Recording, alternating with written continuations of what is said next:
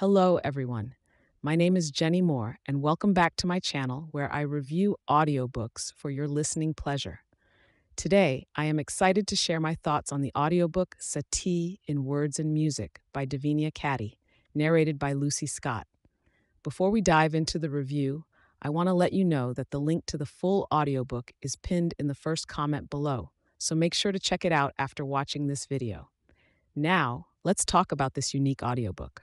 Satie in Words and Music is a beautiful blend of music and literature, bringing together the works of French composer Erik Satie and the writings of his contemporaries. Davinia Caddy has expertly curated a collection of letters, poems, and essays that provide insight into Satie's life and artistic vision. And with Lucy Scott's soothing narration, the words come to life in a way that transports you to 19th century Paris. What I loved most about this audiobook is how it captures the essence of Satie's unconventional and avant-garde style.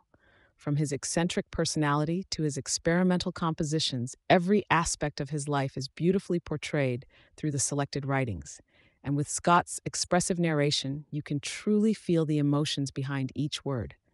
I also appreciated the inclusion of Satie's music throughout the audiobook.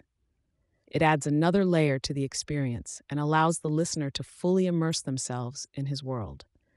Whether you're a fan of classical music or not, you will appreciate the beauty and complexity of Satie's compositions. Overall, Satie in Words and Music is a must-listen for anyone interested in the life and works of Erik Satie.